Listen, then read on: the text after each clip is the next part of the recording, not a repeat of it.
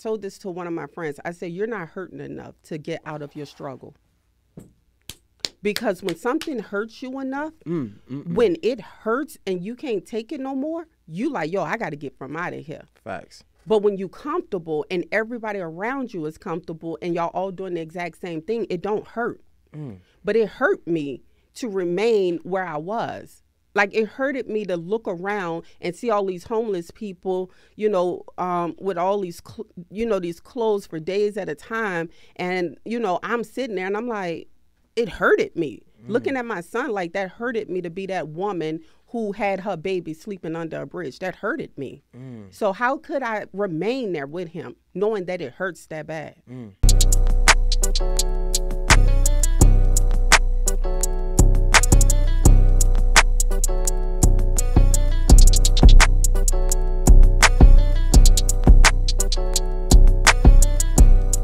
Yo, what's poppin'? It's your boy, Mr. J Hill, and welcome to another episode of the J Hill Podcast. But right now, I want to give a special thank you and shout out to our sponsor, that's Top Dog Law. So look, man, if you're suffering from medical malpractice, a slip and fall, especially a car accident, make sure you call my guy Top Dog Law. That's Top Dog Law on Instagram and topdoglaw.com. Look, if you check out his Instagram, you'll see he uploading big checks. I mean, like, every day. I ain't talking about the little ones, the big ones. So shout out to my guy Top Dog Law, topdoglaw.com. Get that money. I know I'm trying to get it. Yo, what's poppin'? Mr. J Hill Podcast. Man, I'm here. This is a special bonus edition episode. Listen, man, I've been getting a lot of money on the show lately, bro. Y'all gotta hit the comments below and say thank you, bro. Y'all gotta say thank you, because we been getting to it, man. We been getting to it, you feel me? So this next guest I got, I mean, she not a stranger to the struggle, right? That's what make her story so beautiful. That's what make it so hard, because she like us, you feel me? She like one of us from New Orleans. You get what I'm saying? She from the slums. She was homeless at one point. She had a kid at a very young age, I think like 17. Yeah. You get what I'm saying? So, like, listen, this is our people's right here. I got Miss Terrica Lynn Smith in the building. I said it right? You said it right. Yeah. Listen, man, when I say, it was a short notice, you feel me? But we here. We here, one. We in here. And two, I was watching a few of your videos before. Yeah. Like, so it's manifestation. We've been talking about that all day, you feel me? Yeah. So, like, I want to start from the beginning. Right. Like, New Orleans. Right. Talk to me. Like, how was you a kid? How was growing? I want to paint a picture for people before we get to the money. Before we get there. So, I mean, just real high level, like, I was a problem child. Like, I started off, I had a very rough childhood, abused. Mother sold me to a drug dealer at 5 years old. Wow. And then obviously I became a very rebellious child, and I ended up in foster care right after my grandmother died. And so during my time in foster care, I would fight, I would run away. I don't know, I was a menace, right? And then eventually they tried to lock me away, put me in a mental hospital, say I was crazy. And, truth of the matter is I just was broken. Like, I was hurt. I've been through hell, by this point in my life. And so I kept running away. Well, by the time I turned 16, they had legally emancipated me from the state. So I was an adult at 16 years old. Wow. Like, they was like, yo, you grown. Like, I stayed on runaway. And I ended up getting pregnant with my son. Got pregnant at 16, had him at 17. We was homeless, living under a bridge in New Orleans. And I just didn't want to be poor no more. I mean, I wanted to be a better mother to him. I had a horrible mother. I had a horrible upbringing. I would get beat all the time. And so, when I had my son, it was like for me to say, I don't want to be here no more. Like, I want him to have a mother, because I didn't have that, And so that was really the defining moment in my life where I went from being a victim, because I had a right to be a victim up until that point. I was a child, and then I decided that I'm going to be a victor. Like, I'm going to fight for him. Like, I'm going to be this woman, that I felt like I should have had, so. I want to paint a picture, so follow me. I'm going to go, we're going to be back and forth for a second. So you do real estate, right? Yes. How much money, what's the most money you've seen personally? In real estate? Yeah, like just in your pockets and your bank account, what's the most money you've seen, you think? I mean, you never had nobody ask you that question straightforward like that? Well, no. I mean, I'll just say my trust is 9 figures. Damn, I don't even know what what that even look like. Yeah. 9 figures. All right, so no, I say that because I want to talk about the story, but for people that might not, ignorance is bliss, and people have short attention span, right? Right. So before we get into the story, I want people to see that, oh, nah, you serious. Yeah. You get what I'm saying? Like, this is not no. Homeless was my mentor. So I ain't have like a man in my corner or a woman. Like homelessness, I was like, yo, I don't like this. Like, I don't like being on the street.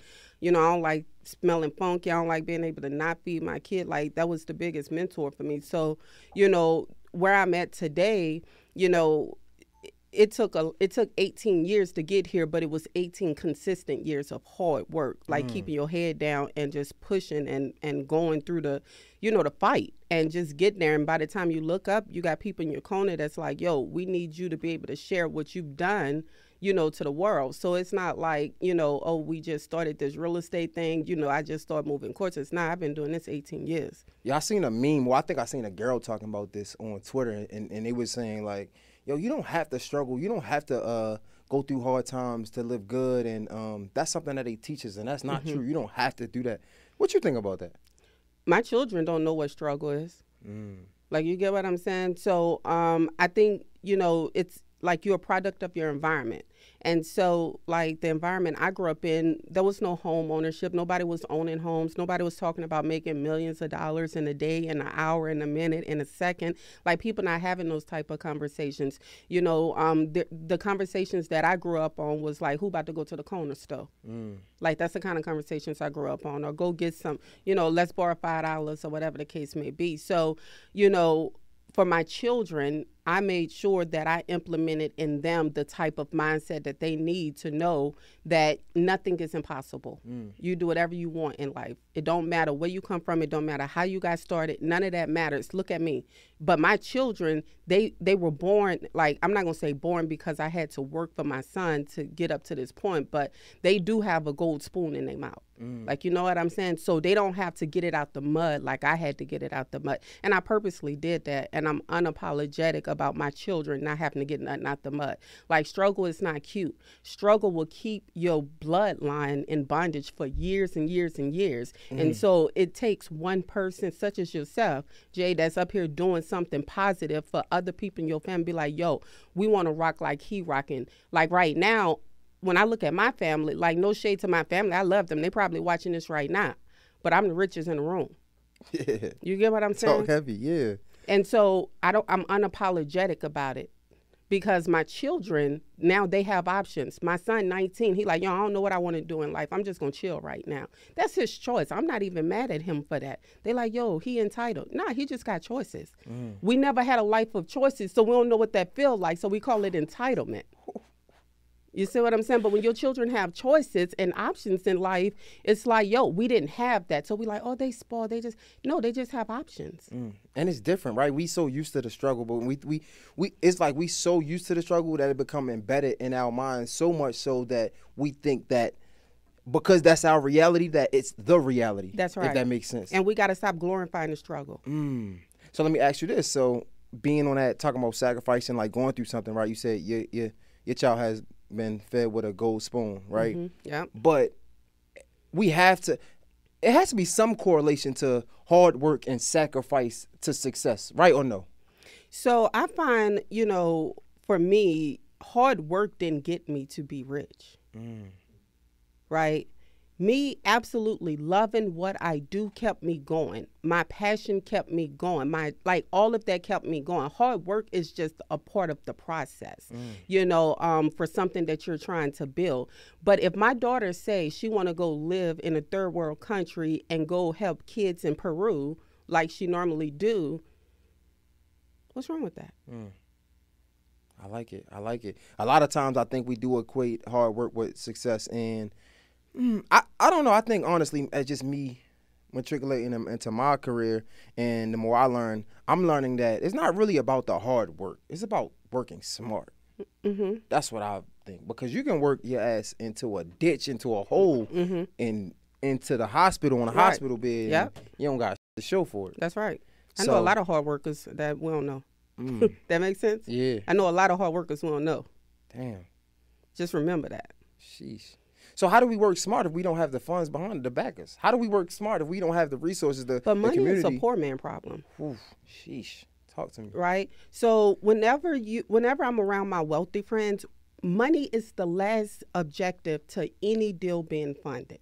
Because we know we can get the money. What we need is the mindset to know what is going to be the exit plan, how we're going to put this together, who's all going to be involved. So when I hear people say they need money, it automatically tells me where they're at mentally, because I used to be there mentally. I used to be that person who say, oh, I don't have this, so I can't do that.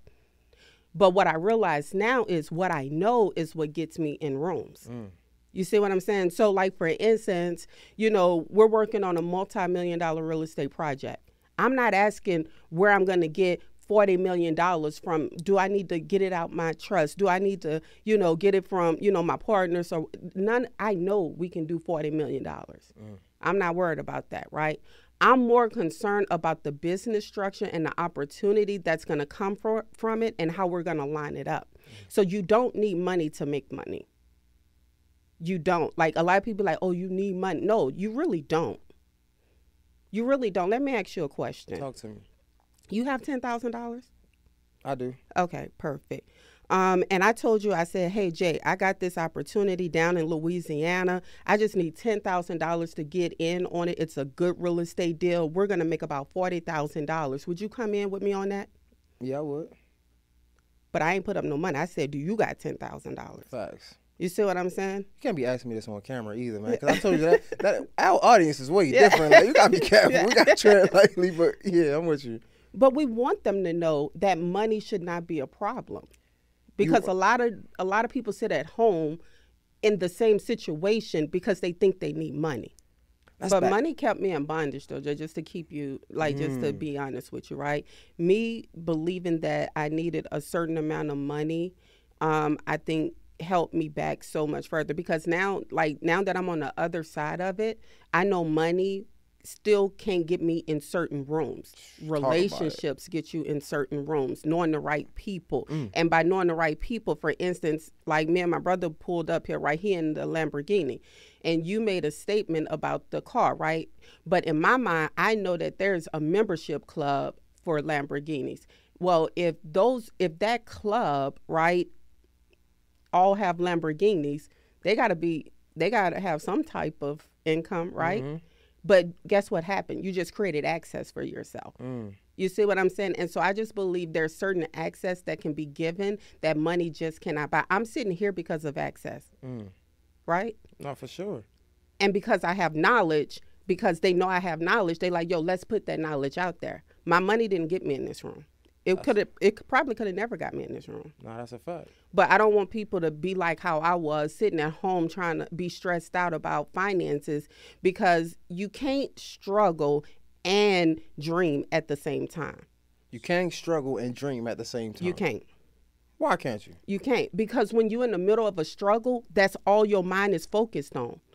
All you think about is, I got to do this, I got to do that. What's the next play? What's this? But when you dreaming and you like, yo, we about to go and do this, that's a happy feeling. Struggling is not a happy feeling. It's a down feeling. So you're not going to be able to do both at the same time. You're going to have to pick a side.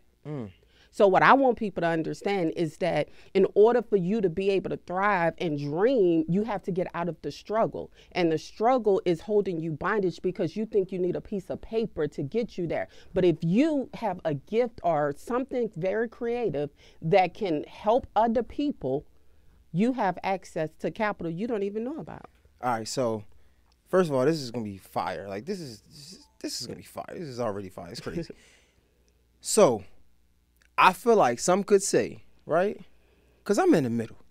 Some could say that it's easy to say that you have hindsight bias. It's easy to say that now that you got millions and you making all this money. But you had to go through that struggle. It had to be something in your heart to get you through that, for you to then be able to understand, oh, this was wrong, or this went that way. That didn't just come in the middle of you struggling. Like, you didn't just wake up and be in your struggle, say, man, I can't struggle and dream at the same time. No. Right. So my son, for me, was my dream. I wanted to be a better mother for him. So everything I did from that moment forward, as long as I had air in my lungs, that boy wasn't going to experience poverty again. So for him not to experience poverty again, I had to do something different and get out that struggle. If I would have stayed a victim, I would have raised a victimized child. My son would have been a victim of whatever circumstances that I placed upon him. So I did have to, at that moment, say, I need to fight. I have to fight or I have to retreat. What I'm going to do? What I'm going to do? We ain't backing down from I can't. Sure. You know what I'm saying? That boy's all I got. You know what I'm saying? Facts. So I'm going to fight for him as hard as I can, as much as I can, with everything I have within me. I'm going to fight. He going to know what it's like not to have to struggle. And that's what kept me moving. I think it's E.T. said, what'd he say? When you want to succeed as bad as you want to breathe, right? I think that probably was the moment that you wanted to succeed, at least for your son, right? More than you wanted anything in life. That's absolutely right. And sometimes people just don't have that. Right. Right. So how do you find it if you don't have it? So it's a lot of people I know still that don't really have that right now. Like, that makes sense. And so how do you find it? I think what happens is, I told this to one of my friends. I said, you're not hurting enough to get out of your struggle. Because when something hurts you enough, when it hurts and you can't take it no more, you like, yo, I got to get from out of here. Facts. But when you comfortable and everybody around you is comfortable and y'all all doing the exact same thing, it don't hurt. But it hurt me to remain where I was. Like, it hurted me to look around and see all these homeless people, you know, with all these, these clothes for days at a time. And, you know, I'm sitting there and I'm like, it hurted me. Looking at my son, like, that hurted me to be that woman who had her baby sleeping under a bridge. That hurted me. So how could I remain there with him knowing that it hurts that bad? Some people just not hurting enough. This is going to be ignorant, but this I just got to say this because it's funny.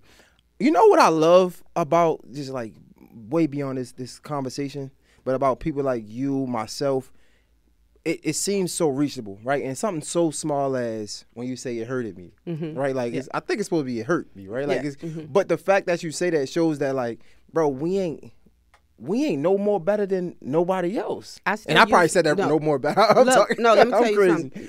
Y'all get my point. Yeah, I still use my ABCs, okay? Like, I ain't that deep. I tell people all the time, stop using big words around me. Keep it simple. Like, you know what I'm saying? I don't got time. I be in a business meeting, you know, somebody was telling me something about arbitrage. I'm like, what the hell is that? Tell me, just speak normal to me, right? You know what I'm saying? Oh, you mean like a renter owner or something? Yeah, oh, okay. Well, just say that. Like, just keep it simple for me. Like, we don't have to be that deep. And I think a lot of the times we get inside of our heads thinking, you know, we got to be these people that we not. I show up as me. I'm in a hoodie. I'm in some leggings. I'm just going to be Terrica Lynn Smith, you know, and I find I'm comfortable in that. And I think as long as we remain true to who we are, Jay, we're not going to get caught up in, you know what I'm saying, the hoorah. There can be a lot of things going on, but if you're not comfortable with yourself, you're going to move. But when you're comfortable, you demand I feel that. Good here. Yeah, you get what I'm saying? Like, can't nobody change you or shake you or move you. And that's how it is for me. You know, so I don't know. I wish people, it's like we need to see this. But somewhere in my heart, I'm going to just keep it 100. I just feel like because this isn't what's popular, this interview gonna just fall to like, I don't want to say fall to wasted ground, but it's like these are the conversations that need to go viral, but they don't. Right. Why not? Like, these are this is what we need. This is what need to be plaguing the internet and social media and Black Twitter and things like that. But why don't these conversations go viral so much? I'm just curious. Do you know? Yo, this episode is sponsored by The Morning Meetup. Man, shout out to my guy, David Shands, man. He's probably one of the few people I know who actually built multiple multi-million-dollar businesses, right? He created The Morning Meetup to help other entrepreneurs do the same thing. Now, listen, as an entrepreneur myself, I know how hard it can get, especially when we start making money and we get to like this financial cap that we can't get past. And honestly, let's be real. They say it ain't what you know, it's who you know. We probably can't get past this cap because we either, one, outgrew the people around us, or two, we just being lazy and we ain't in the rooms we need to be in. It's just plain and simple. But trust me, This is your time, because the morning meetup is that room we got to be in. It's filled with entrepreneurs getting to it. They reading different books every month, right? They holding each other accountable. And it's just honestly just something dope to be a part of. So listen, if you're an entrepreneur and you trying to get to this bag, you trying to flourish more than you've been flourishing now, you got to go to themorningmeetup.com. That's www.themorningmeetup.com and join now. Let's get to it. I see you there. No, I don't. I'm not like a social media guru or anything like that. But what I can say is my job is simply if it changes one person, then I've done my job. Okay. All right. We fast forward so much. Let's reel it in. All right. So one of the first things you said that was interesting to me was I think you said I was a problem child or something. Yeah. Oh yeah. But isn't that crazy? Because that's something that I feel like they give us. That's a title that they give us. Like we don't walk around something a problem. Like we have to learn that almost. I wanted to be a problem. I wanted to piss people off. I wanted people to feel my pain. Like I was raped at 5 years old. I wanted everybody to hurt. I wanted everybody to feel everything I went through. So I purposely tormented people in their lives. I gave people hell as a child because I went through hell. And so for me, because I didn't know what love was, I didn't know how to experience that, I gave exactly what was given to me. I would set your closet on fire. You know what I'm saying? You wake up, you got a knife to your throat. You know, foster parents I went through foster home after foster home after foster home. Nobody wanted me. You know what I'm saying? And I knew if I was to just do one thing, they would throw me away. So I went on ahead and did the job for them. Put a knife to their neck so they can get me away. Damn. So in the midst of all of that, that's a lot. Like that's a lot to process. How can you even accept love? It was hard. Like it was so hard. I just was telling somebody like, you know, my husband is such an amazing man. I'm so grateful for him. He came in my life at 19 years old. By the time I had my second daughter, he came into my life. And I did not know how to love him. You know what I'm saying? But he loved me beyond the scars. He loved me through all the hurt, all the nights that I would stay up and cry, all the nights I would reach for the doorknob, because when I got raped as a little girl on the bathroom floor, I was reaching for the doorknob. And so I had trauma, so I would sleep like that. I didn't know how to love a man. I didn't know how to trust a man, you know, and he just loved me through all of that. He loved me before we had, you know, $1,000 in the bank. You get what I'm saying? And so it took for him to consistently do it, because I did things to him to say, oh, he's going to leave me too. That's that abandonment issue, you know, foster children deal with. And so I did everything I possibly could, you know, for him to have a reason to say, you know what, you know, F this female, she crazy. Like, you know what I'm saying? But he didn't do that. Like, you know what I'm saying? And I think I ain't going to say it's a New Orleans thing, but I believe God gave me a New Orleans man for a reason. You know what I'm saying? He pretty strong. Bro, this is insane. Do you know how, like, powerful your story is? Do you understand it? It's my testimony. I just, you know, it took me years, Jay, to get through it. I couldn't, in 2018, I couldn't talk about my life to nobody. Right? E helped me get through that. E.T. Shout out to you. I love you, E. Wait, you like watching him, or like this is like a personal relationship? No, it's a personal relationship. You see how crazy this is? Like I'm talking about ET, like some shit I saw on Instagram, and she like he helped me get through it. Like no, shout out to him. You know, shout out to the ETA family. Text him and say I want to do an interview, but that's sidebar, whatever. You know, like it's just, you know, it took me a minute to get through that story. Like it took me a minute to love like who I really was, because you know what happened, Jay?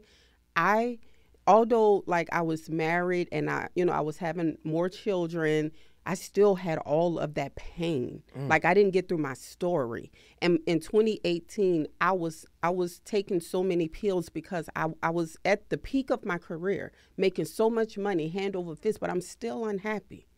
I got a man that loves me unconditionally. My children thinks I'm just the queen of the universe, and I'm miserable. I'm miserable on the inside. I'm screaming and can't nobody hear me screaming, you know. And I couldn't figure out what was wrong with me. I go to church on Sundays. I serve, you know. I be a good wife. I don't cheat on my husband. You know, I'm there for my children. I'm top real estate bro. Like I'm doing everything right, but I'm suffocating.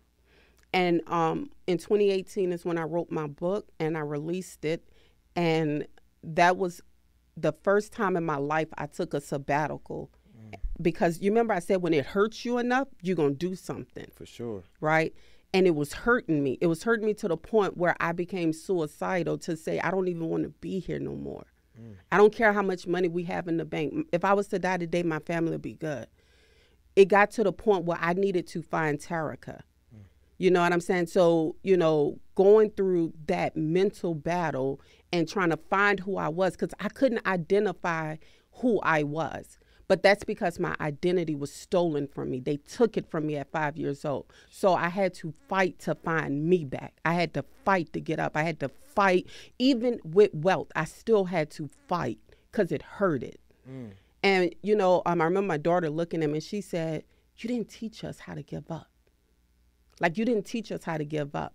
And that was the moment I booked a trip to New York. Eden was in New York. I didn't even know him at the time. I went to a conference called Ignite. Inky was speaking, EC, all of them. And that was like, at that moment, they got me on camera. I'm on the front row, VIP, best seat in the house. I'm crying, snot, boogers, and tears. Because he said, there's some of you in this room that's so successful. This is what he said. There's some of you in the room right now that's so successful, but you can't even enjoy the fruits of what God has given you because you haven't dealt with what you've been through as a child. And I knew that was for me. Who else was he talking to? Right? So later, I went through the program or whatever, and, you know, shout out to Valari. She's in the program as well. You know, she was like, why are you so angry? And I'm like, I'm not angry. When I negotiated real estate, I'm like, I'm not angry. I'm smiling. Like, you know, that's how we all be. I'm not angry. Yeah. I'm smiling. Yeah. I'm smiling right now, you know. And she said, no, look at you. Like, look at you. And on a call, on a game changer call, I remember breaking down in front of a group of strangers on Zoom, sharing my story for the first time with people. And then that's whenever I started the healing process. I got help, you know, and I just started healing. Yo, these are the conversations that I live for. Yeah. I'm not even gonna lie. This is fire. Like, this is way better than any amount of money. Like this right here, because it shows people that, damn, I'm going through the same thing, or I was at that same space. I can get it too. Yeah. What's the point of getting the money if you can't help somebody else get it, right? And even if you don't give somebody anything in the world, just your story and you sharing that, bro, like that is so important. That's the purpose of like this platform. Yes. And like the fact that you have a real story to come to the tears, like, damn. That's, so let me ask you this. I need some game. Do you mentor people at all? Yeah, so actually we do what's called a property challenge. You got to spend 5 days with me. And in those 5 days, you have to work. Like, it ain't no shortcuts. What's funny is a lot of people do challenges and different things like that, but I actually vet everybody that's going to come sit at the table with me, because I know when you come sit at the table with me, we're going to break bread together. But if you can't even commit for 5 days to yourself, you can't be around me. Okay, I think you answered my question. So I was going to ask, like, you said you already vet them. Like, I feel like sometimes I find mentoring people hard because if they don't have the same drive as I have, especially with me coming through so much. So for me, it's no excuses because that's right. Bro, I was at the bottom. Like, I lived it. Like, it ain't no fairy tale people to be making stuff up. Like, this is real. Right. Right? So it's like, when you're making all these excuses, for me, it's hard for me to teach somebody when they come with so many excuses. I'm so dismissive. It's like, okay, if that's what you want to do, you back to the wolves, right? That's right. So I guess you don't deal with that because you vet them. Yeah, and I only tell you twice. I only give advice twice. Okay. That's it. That's my rule. Even with my children. I just told my son, I gave it to you twice. You don't get it no more. Because your mind is already made up for what you're going to do. You see, when you tell me something, if you tell me how to go catch a fish, I'm going to go catch that fish. Fact. But if I tell you how to go catch a fish, but you tell me, but why would I use this hook, or why would I use this, or why would I do that, or why would I do this, and you never go and try to catch a fish, I'm going to go tell you, look, I need you to go catch a fish with this pole then. Then you come back and you still have more. And I'm like, all right, I'm done. You're not hungry. Because I'm telling you now, if you was hungry, you would have went and took a stick, shoved it in the water, got a fish, and came back and said, okay, what's next? That's the kind of people I like. Right. You know. Okay. Yeah, it's like I said, it's just hard for me, and I'm just learning because like it's hard for me to deal with certain people and people be like, you gotta be patient, you gotta do this, and I think I heard a conversation with actually Shan's was saying like when you bring successful people into something that's broken, then it doesn't really set them up to succeed. Yeah. So I guess a part of that is the system got to be in place to work, though, I guess. That's right. Yeah, you got to have a system that works, but you also got to have people that work. You know, Nehemiah put a post. He said, "I'm not working with nobody average this year. Like they got to be, they have to work how I work." And you know what's dope about that though? Like you said, right? That don't got nothing to do with money. No. Like so, like the first thing you said, my first thought that came in my mind, like, oh yeah, I'm one of them. Like that don't got nothing to do with money. Nothing at all. Damn. That okay. We got the story. Oh man. At what point? You had your child at 17. You got pregnant at 16. How were you able to get your first dollar? Because again, I know at that moment you haven't arrived where you are right now. You remember you said creative? Yeah. Perfect, right? So I remember I had enough tokens for a payphone. Okay. Y'all remember that? Y'all young. Yeah. Okay. Come on, okay. She sound like me. Come on, man. Yeah, you know what I'm saying? But I remember having a thrifty paper and I was calling phone numbers in the newspaper. Jay, I didn't have no money. Just to be honest. I had none. So when I call, I would say, hey, I'm Terrica. Is this apartment still available for rent? Yes, it is. It's $400 a month. Okay. I don't have $400, but I do get my food stamps on this day. I'll give you my whole card if you just give me a place to stay. It hurted. It hurted bad enough. So I was willing to do whatever I needed to. I knew I can find food, right? I knew I can find food. There was one man that said, we're not going to take your food stamps. We're going to give you a place to stay. But because it hurted and because I made the phone calls and I didn't have no money. That's why I can tell people, they be like, oh, you got money. You don't know what it's like. Nah, I know what it's like not to have.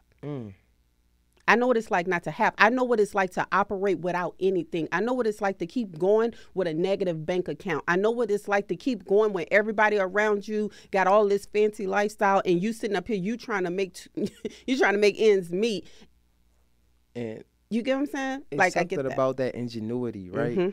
Like because we talk about creativity, being able to use what you got, because it's so many people with money that don't have ingenuity because they associate their money with solving every problem that they have. Yeah. So they don't even know how to think outside the box because like, I got money, I can pay for that. My money can pay for that. Yeah. And then when it don't work, it's like, why don't it work? That's right. But when you struggling, that's right. Oh, you gonna make something happen. When you nothing. Bootstrap things, you understand the difference of it. It's a lot more value in it. Like you know what I'm saying? If somebody just gave you $100,000 and said start a podcast, it's not gonna bother you as much if your podcast don't work versus you having to come up with that $100,000 and make sure that you show up every single day and do your recordings and make sure the content get out. And it's a different type of feeling. You see what I'm saying? So for me, I think that that's what we have to remember is that,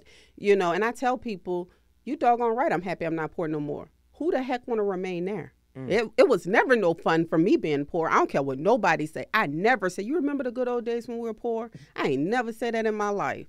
I don't think I've heard nobody say that. Nah, I don't think I never heard nobody say that, right? I never heard nobody say I enjoyed the struggle. You know what I'm saying? I heard people say the struggle made me who I am, and that part I can understand and agree with. But I ain't never met nobody who said they enjoyed the struggle. I heard people say it's beauty in the struggle. Like, it's beauty in it. Yeah. Like, it's not beautiful. Yeah, like, you know what I'm saying? Okay, so boom, ingenuity. We going to payphone for the people that don't remember payphones or whatever, right? She got the paper with the list of apartments, $400. The thrifty ad. I don't know what y'all call it in y'all area. Okay, I don't remember that. I remember the yellow books though, the yellow pages. Well, no, this was like the newspaper with all classifieds in there. Okay, so I think we had yellow pages where it was like all. See, I'm showing my age now. You remember Yellow Pages? I remember Yellow Pages, Yellow Pages. But no, this is aside from a telephone book because landlords don't advertise in telephone books. They advertise in newspapers. Okay. So this is the classified section of the newspaper. Okay, so she got the newspaper. Yeah. Looking through. somebody, is this the first, not the first person, but like the first time you get the crib, somebody say, I was yo, on my don't. last quarter. Okay. I was on my last quarter. It got to work or it have to work. Right. Facts. You know what I'm saying? What's the worst that's going to happen? I'm going to still be here under the bridge. Facts. It ain't like I didn't try. Mm-hmm. You know what I'm saying? It's a difference if I never picked up the phone and tried. You know what I'm saying? But I believe God had angels along me every step of the way, because that landlord was an angel. You know what I'm saying? Even when I got sexually abused and, you know, I went to a place called Terrica Lynn. It's in my book or whatever. But to me, that's a guardian angel to take me away from that pain, you know. And there's so many guardian angels that I meet along the way that people don't even know about. Like, you know what I'm saying? Like David, my brother, to me, he's like a guardian angel to me, because I never would be sitting here talking to you on the podcast. I still be doing real estate, doing very, very well. But because he's a guardian angel to me, he has placed me before the people to say, hey, y'all need to hear what she have to say. Isn't it so important to just be a good person though? Yes. Because I feel like that, like you calling, them blessing, all that comes from your heart though. That's right. Like people can sleep on that all they want. I don't give a damn. I'm sorry. Right. That's right. Yo, you don't get things like that when you just was a good person. People be surprised the blessings you get just by being a good person. That's right. That's So they got a saying too, you know, yes, to be a good person, but also to be a mover. So like if you see somebody standing outside their car holding their thumb, you're just probably gonna pass them by, right, Jay? Mm-hmm. But if you see somebody trying to push their car, you're probably gonna get out and want to help them push. No facts. It's just a different type of process. This is hard. I hope y'all listening, man. All right, so cool. They give you the opportunity to get the crib for free. Yeah. How do you then go from there? Now you on your knees, right? You was on your, you was crawling at first, right? You get the crib opportunity. Now you on your knees. I mean, you was on your ass. Then you start crawling. You get the crib, right? How you go from being from crawling to standing up on your knees before you even start walking, right? Like before you even get into the real estate, how did it go from the crib to your first couple dollars because you was on your last quarter? Yeah. So after I ended up getting an apartment, shortly afterwards, Hurricane Katrina happened. Damn. So I still was like, I was on government assistance, welfare, food stamps, you know, child care, Medicaid. I had it all. Like, you know what I'm saying? In fact, at that point, I felt like I was really living a good life because by this point, they have helped me with rental assistance. But when Hurricane Katrina came, that was the moment where I was like, yo, like, our mayor, like, they done flew out. Like, you know what I'm saying? We in this city by ourselves. They talking about the floodgates done broke and everybody about to drown. I'm like, I want to get out of here. I'm not ready to die, you know, and you know, making it through Hurricane Katrina and ending up in a city called Lafayette, Louisiana was where I really got my first start. And that's why I went to real estate school. I had no money. You know, I sold my food stamps to pay for the real estate exam. Like, I just didn't have no money. Like, you know what I'm saying? And I just kept on working. I just kept being persistent. I kept on showing up. I kept on doing. And then it eventually happened. That's why I said you don't need the money. You just need to be around the right people.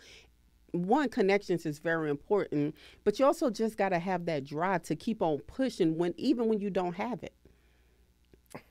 I just want people to hear you like I'm hearing you, because I get it. I thank God every day for willpower. Yeah. For just to have the willpower to continue when I don't want to. Yes. Oh my God, that's so important, man. That's all right, important. cool. So you go to real estate school. You pass the exam. After 7 times. Okay. So it's more struggle. Just so y'all know, that's $700 in my yams. Okay. The people that really understand what yams is, that's the food stamp. So that's $700. That's a lot of money for us. You know what I'm saying? Like, do you understand that? Yeah, you had to at least been, if it's still how it is, like you would at least had to sold at least 1,400. Thank you. Food stamp. Come on, man. You like, know what I'm saying? Okay, you understand. You understand the math. Okay, so at the end of the day, you know, that was a very expensive test, but I end up passing it. My first year in real estate, I made $5,000. I thought I was about to be rich. How you make $5,000? Dude, first of all, that's horrible in real estate. All right, man. To you now, you know what I'm saying? But to somebody that just came on. During that time, it was horrible for me with nothing, okay? I was like, yo, I could work at McDonald's and make more money than this. This less than minimum wage. Okay. But I sold a property, you know, and I mean, I made, you know, commission. So the very next year, though, I was like, I got to change. Everybody's focused on buyers and sellers and all of this. I got to find my niche. So I started working with investors only.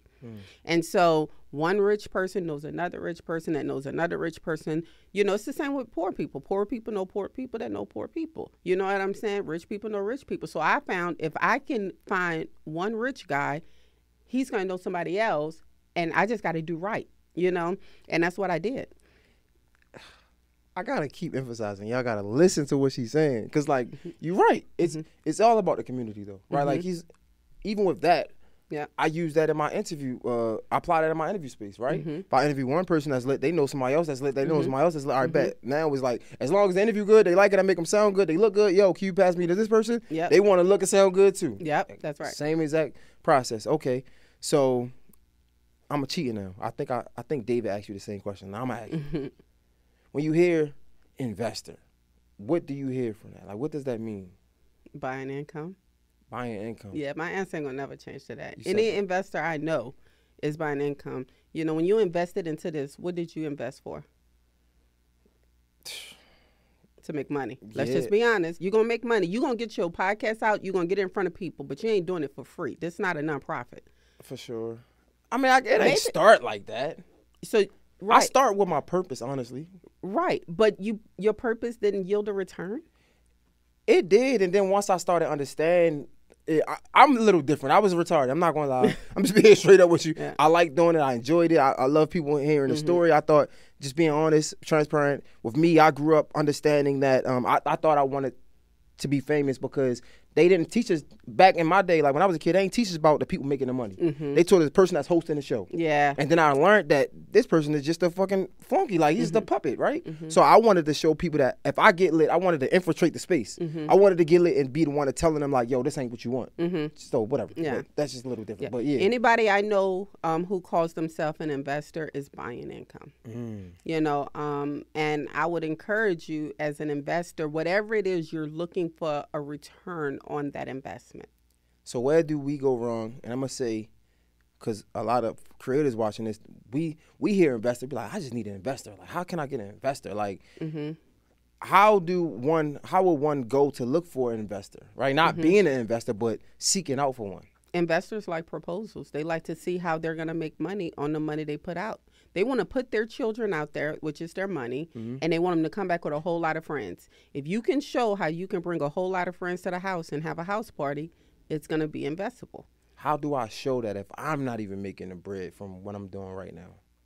You have to be honest and show what you have and show what the projections are. Okay. I mean, you're not reinventing the wheel. If you remain consistent, you get sponsors, you do whatever, you put together that package, I'm sure it can be pretty profitable for an investor to look at. Okay. Just curious. All right, bet. I told him you asking a lot of questions for me, no, too. That's good. So, all right, No, we do the real estate thing.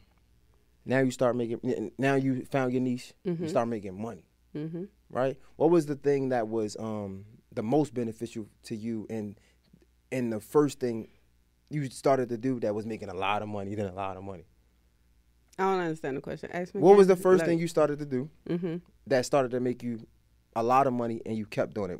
Like you said, your niche was finding people. Investors. Yeah. So that's you found the first investor. Yeah. What so was it? flips. Flips really like receiving large sums of money, you know, $30,000, $40,000 from a deal at a time. You know, that was good. And then, you know, wholesaling came where I made $100,000 in a deal. And then, you know, we started making millions in deals, you know, just, you know, by buying an apartment complex that can be Class D, bringing it up to Class B or C, and then turning around and selling it.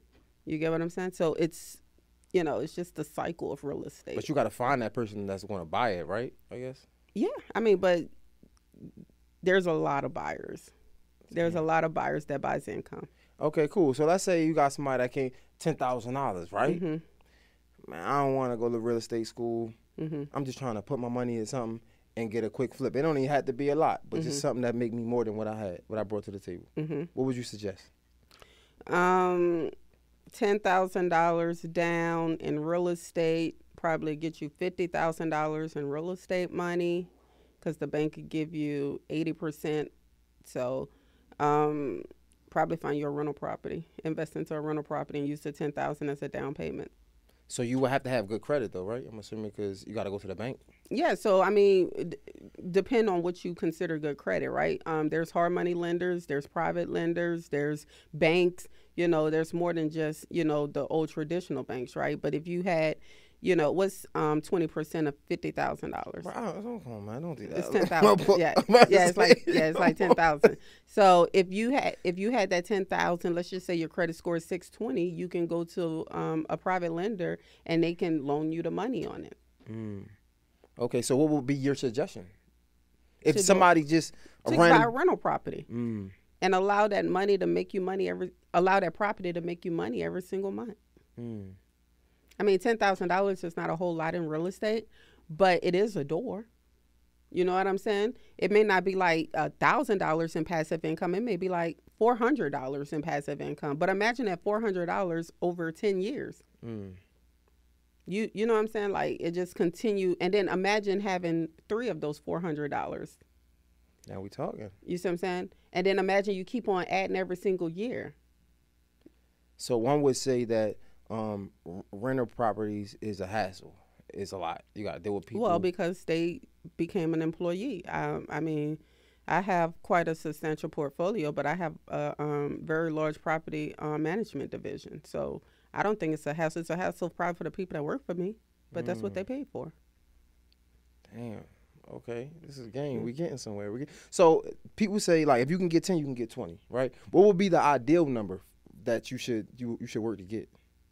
I can't say what somebody else's financial situation is, but I know for me, I'm going to 1,000. So I want to hit 1,000. And I want to do 1,000 without these large groups. Like, there's a lot of large groups that, go and get 4,000, 5,000 doors. But it's just such a tiny piece of the pie. I want to have majority of the pie with the $1,000. I mean, with the 1,000 doors that I'm looking at.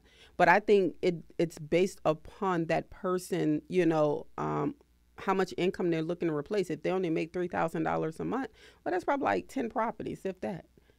So you get 10 doors, you replace that $3,000. Now the money you go to your job for, you can take that and go and invest it into some other properties. Damn, I'm trying to catch up. All right, okay. Passive money is different. It's much sweeter. Like, what we're doing now is very active. Like, you know what I'm saying? And it's based off of our performance. It's based upon our ability to open up our mouth and words are going to come out and people are going to engage, right? The bulk of my money come from people needing a roof over their head. I don't even got to speak. You see what I'm saying? So, David said it best, right? He wants to, have a portfolio where it's not based upon popularity.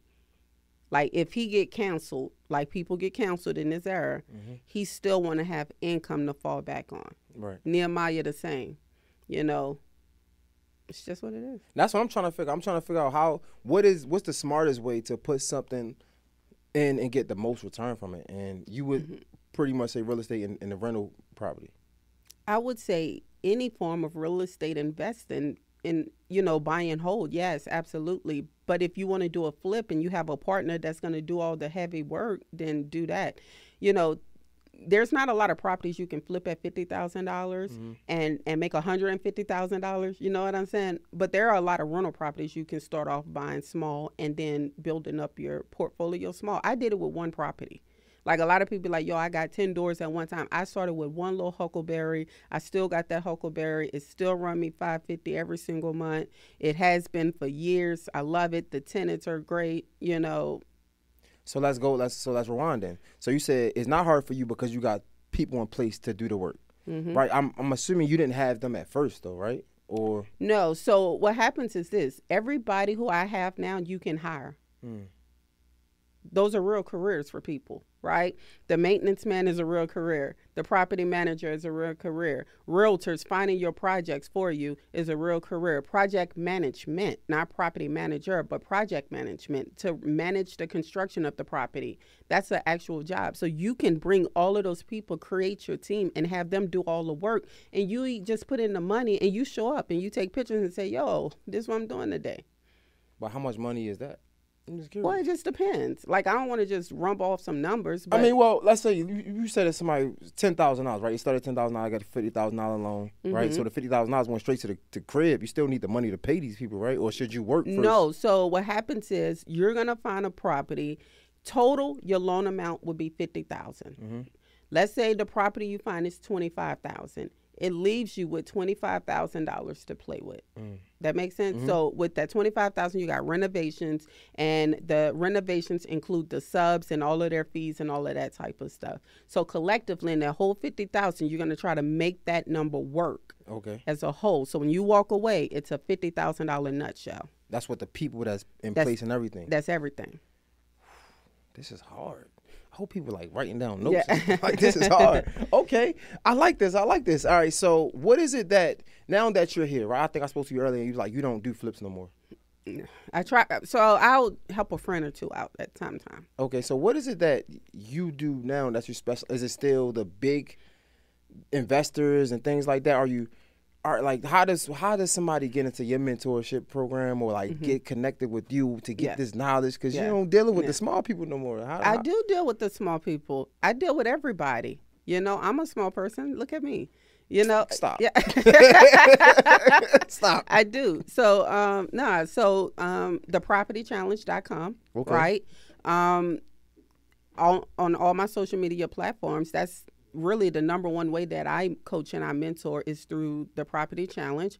But I would say that, you know, what I do now is I develop communities. Like I put my son's name on a street sign. So like I'm very active with building neighborhoods and communities and things like that. So, you know, my level of expertise is going to be a lot different than a beginner's level of expertise, but I can take you from that beginner's level and get you to the developer level of eventually what I think everybody should be at. Sheesh, this is crazy. Damn. Okay. Is there anything that it wasn't any missed opportunities? Is there anything that I did not ask that I should have asked? You asked some great questions. Thank you. You did an amazing job. I'm impressed. No, I think we answered and covered everything. Like it's been fun. Like I was nervous at first. This was good. No, I appreciate it, but how can I provide more value to somebody that just don't have a lot though? Like these are like, your story is super dope, you know what I'm saying? Like starting people off, but how can we provide some value to somebody that don't have, that's just watching and they really don't have it, and they haven't arrived at, you know, money not meaning everything, you know what I'm saying? Everything we talked about. Well, then they have to start at the mindset, right? And I would say, start reading, What should they read? So, Rich Dad Poor Dad is a great book. The Millionaire Next Door is another great book. This is crazy. Typhoons is another great book. I mean, there's so many great books out there. You know, The 10X Rule by Grant Cardone is a great book. Heard of that? Man, there's so many great books. Oh man, I'm looking for this. I'm looking for something. I want to show you. Never Eat Alone. It's a great book. What about a book called Profit First? Yeah, I never heard of it. Never heard of it? Okay. We talking books. I literally just screenshotted a book like today. Really? Yeah. So you said reading. Yes, reading is a big part. Like I was self-educated. So nobody taught me anything. Like I had to go and self-educate myself. Like real estate school taught me law, but like, you know, what I understand about money, how it works, and, you know, how to generate it, I had to go and read and learn. And Rich Dad Poor Dad was really a big book for me. Okay, so I'm just trying to put myself in someone else's place. I know it's easy to say excuses, right? But let's just think like your average person. Man, read, man, I don't got time to read. Like, bro, come on. You know what I'm saying? Like, I got to work. I don't got time to read. That's a broken mindset. That's a broken mindset. So there's no easy way to it, basically. No, there's no shortcuts. Like everybody got to stop trying to press the button on the elevator, and sometimes you got to take the stairs. Yeah. And you know, for me, you know, I took the stairs. You know, I didn't know what I didn't know, but I learned and I asked a lot of questions. And then me reading started putting me in rooms with other like-minded people. Then they started talking. Then I started listening some more.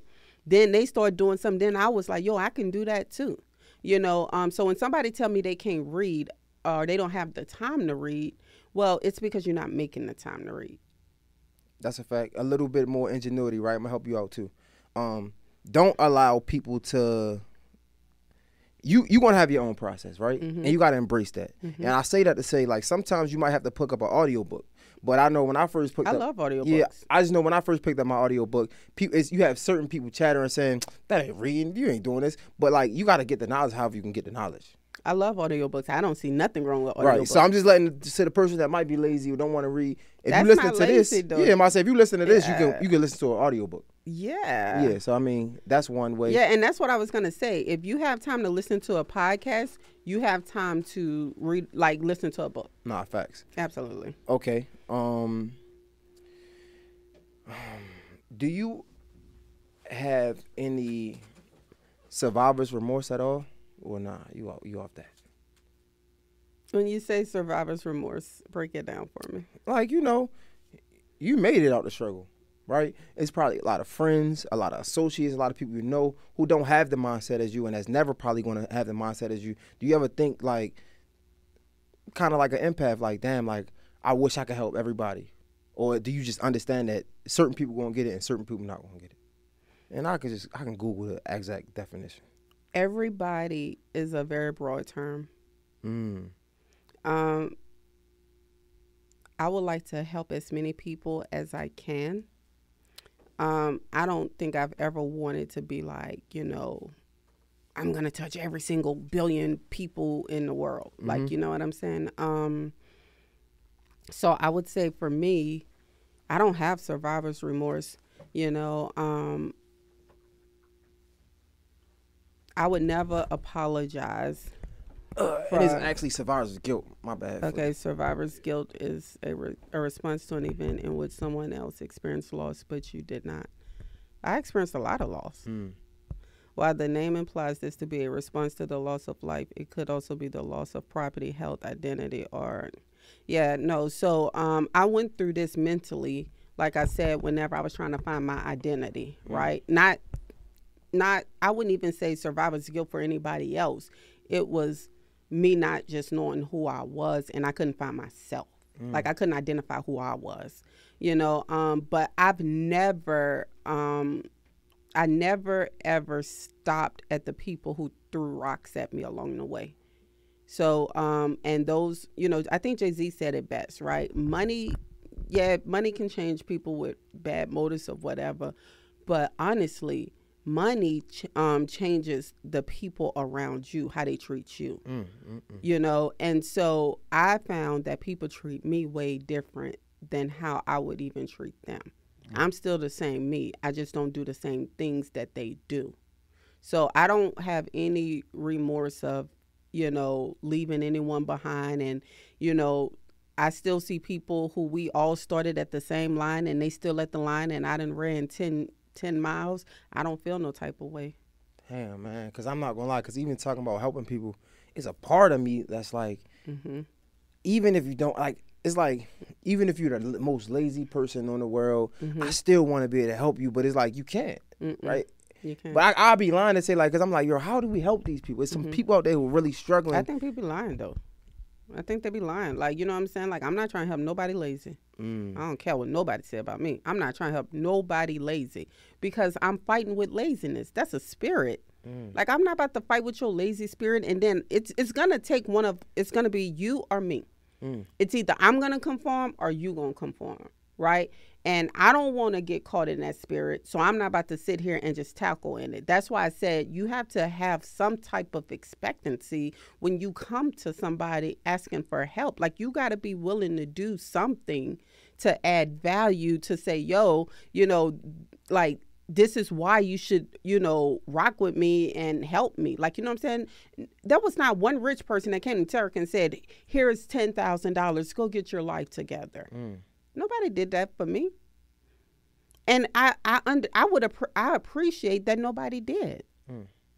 I appreciate that nobody did. So I don't have no type of remorse, in fact, I tell all my students, get ready for the grieving process. You about to lose a lot of people. When you get to this level of success, you're going to lose a lot of people. They ain't going to invite you to parties no more. The family cookouts, you not invited. They got gatherings by grandma's house. You ain't invited. Like, you know what I'm saying? Like, get ready to grieve. But how do you prepare for that though? And honestly, you went through that, so you can tell somebody to get ready to grieve because you've been through that.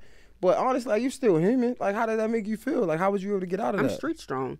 Like, you know what I'm saying? When I look back and be like, yo, so do I want to worry about them not rocking with me, or do I want to be poor? Like, do I want to not have no more money? Do I want to have to go to the bank and ask them to reverse my NSF fees? Like, I got to pick a side. Like, you know what I'm saying?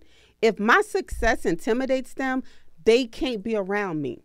My success intimidates people, and it should. But it should also motivate you. Like, you know what I'm saying? Like, I always tell people, I'm going to intimidate a lot of y'all, and I'm going to inspire a lot. You just going to have to pick a side. I don't got no in between. This is hard. I love it. All right, so curious. It's not off topic, but I'm just curious. A woman, a black woman, that's so successful like yourself, right? You married. Do you find it hard to be submissive, or do you even believe in that?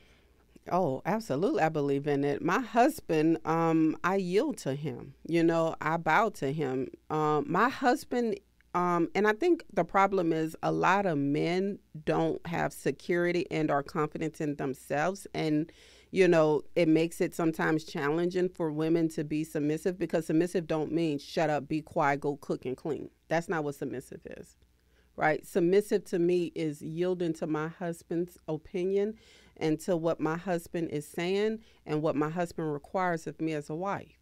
So when I'm around my husband, like in the streets, I'm alpha. He knows that. Like, you know what I'm saying? I'm in the male's industry. Okay, I'm in a room where I got to kick the freaking door in and be like, I'm in here. I don't care what none of y'all saying.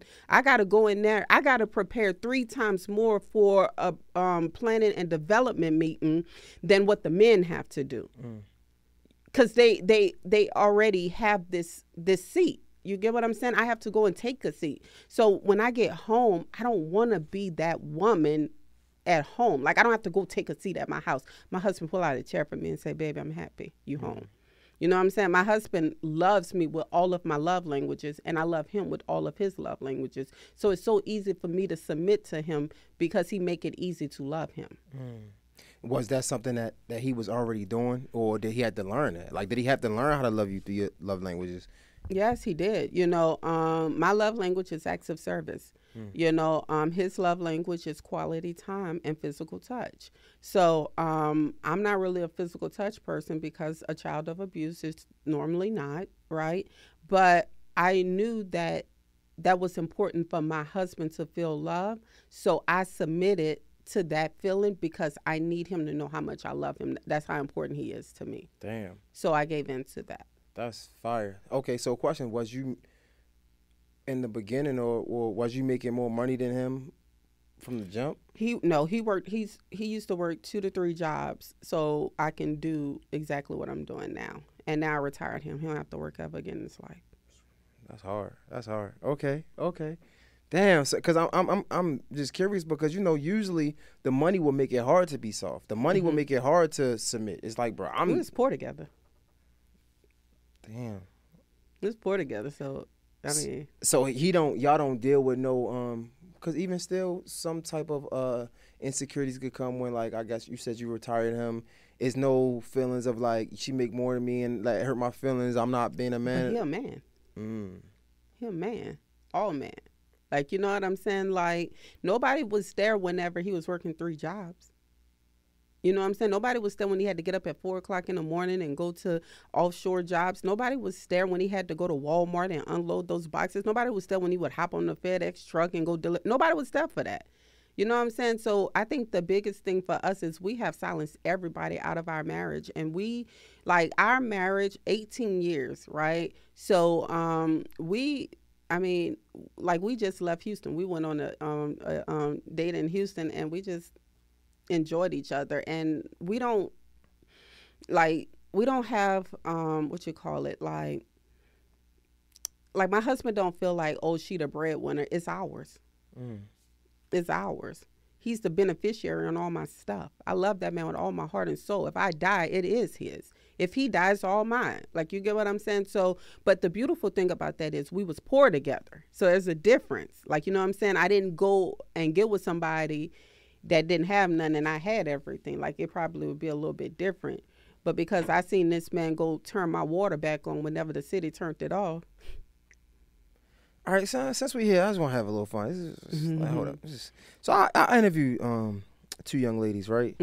And since you're an entrepreneur, you get into the bag. You busy, right? Let me find this video. So I interviewed these 2 young ladies, and we were talking about this 9-to-5 thing. So this has been like it's old now, but it was a big conversation about 9-to-5 versus entrepreneurs. And the conversation went something like, she can't date a guy with a job or 9-to-5 because he won't be able to take her on trips whenever he wants. And I'm curious. You've been an entrepreneur. Can you just do whatever you want when you want to do it? You can? Yeah.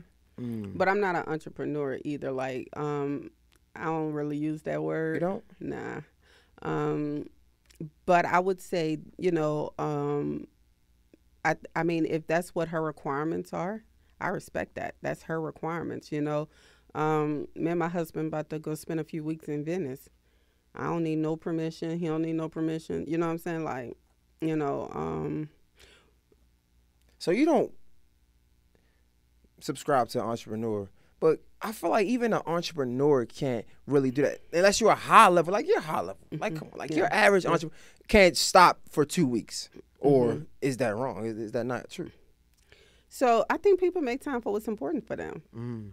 I make time for my husband because it's important for me. You know, I make time to be a mom because it's important. I make time for ministry because it's important. I make time, you know, for this internet stuff.